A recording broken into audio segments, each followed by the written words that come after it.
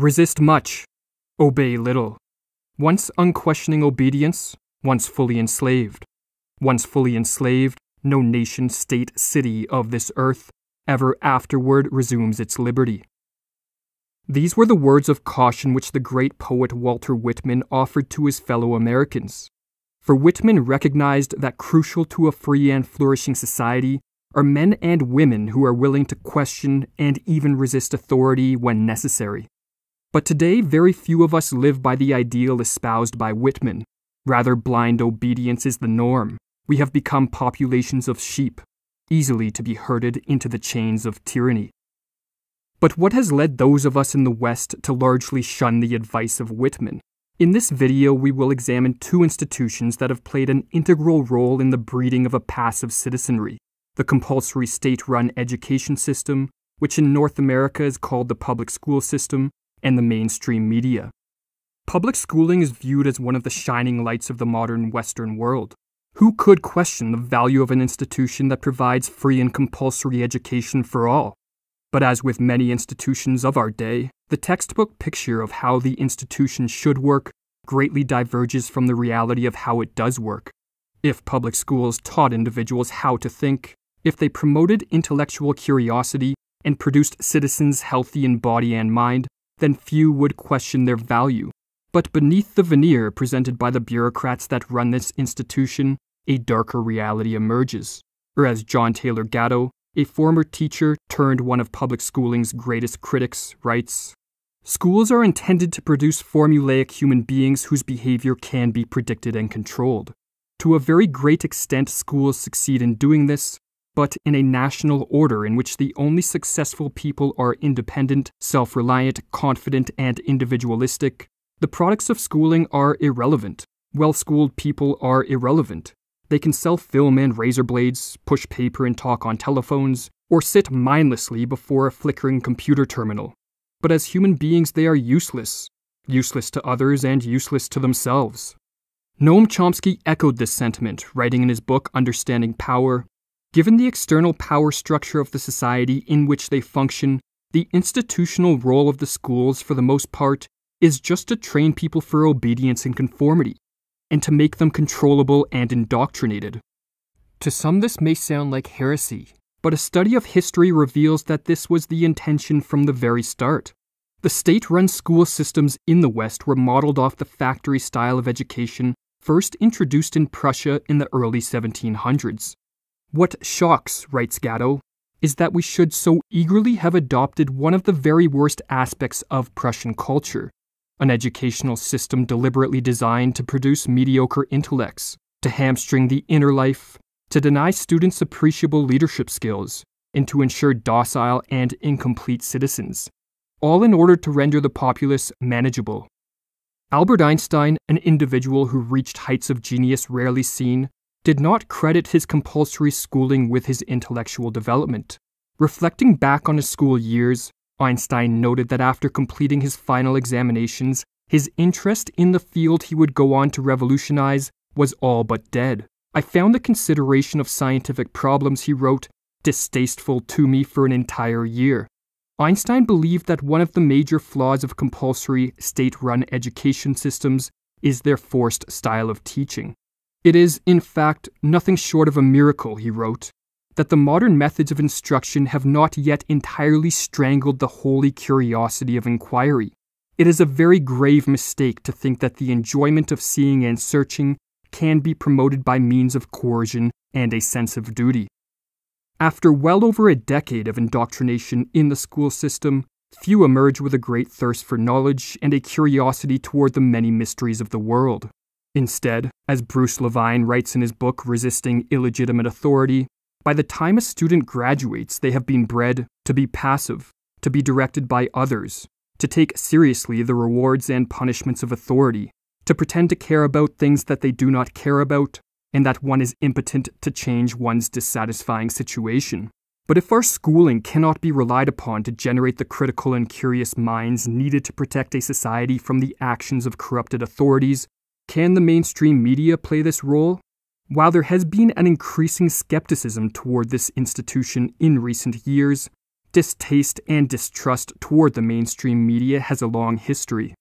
"I have given up newspapers," wrote Thomas Jefferson, "in exchange for Tacitus and Thucydides, for Newton and Euclid, and I find myself much the happier."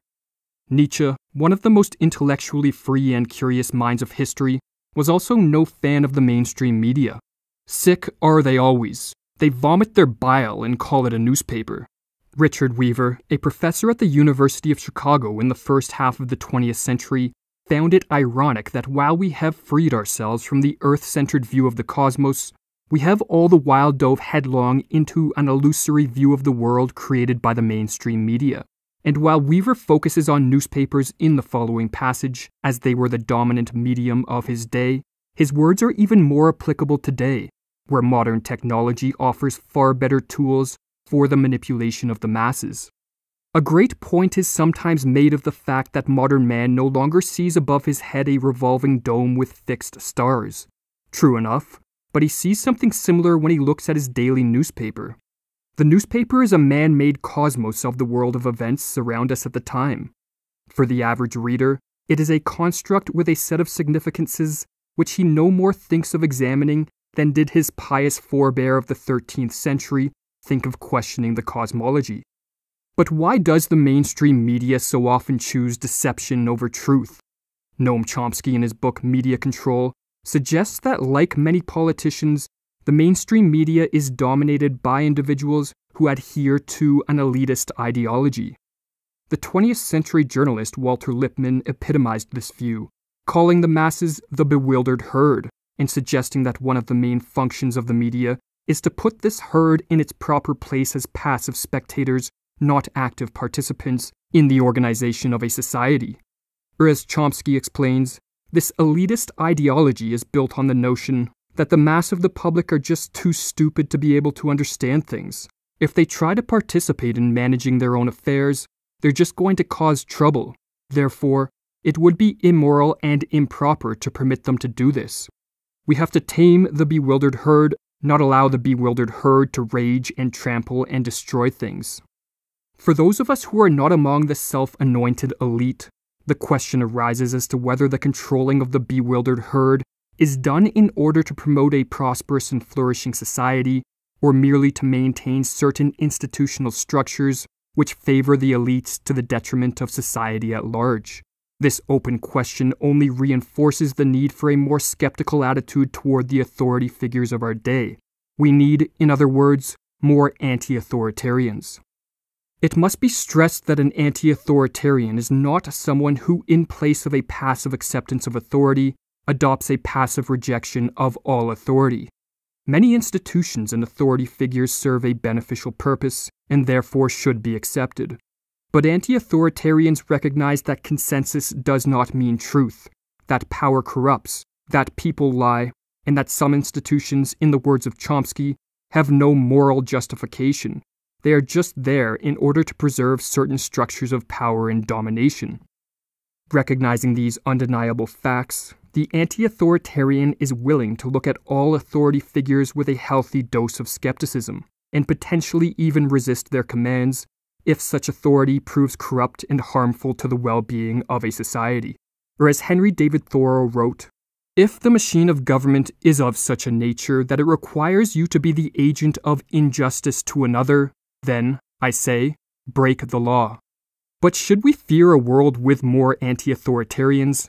The obedience bred into us in school and the blind deference to authority promoted by the talking heads of the mainstream media may lead some to view anti-authoritarians as a threat to the stability of society, but nothing could be further from the truth.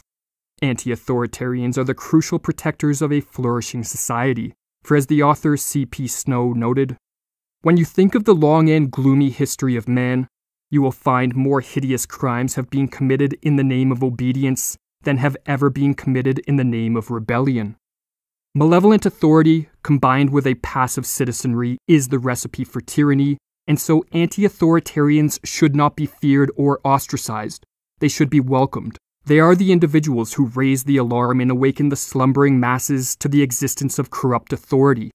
A society without a healthy number of anti-authoritarians, or a society in which anti-authoritarians are shunned and silenced, is a society that has chosen the comfort of illusions over the desire for truth, and is therefore a society paving the way for its own destruction.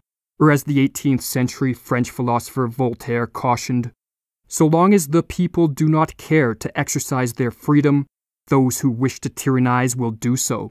For tyrants are active and ardent, and will devote themselves in the name of any number of gods, religious or otherwise, to put shackles upon sleeping men.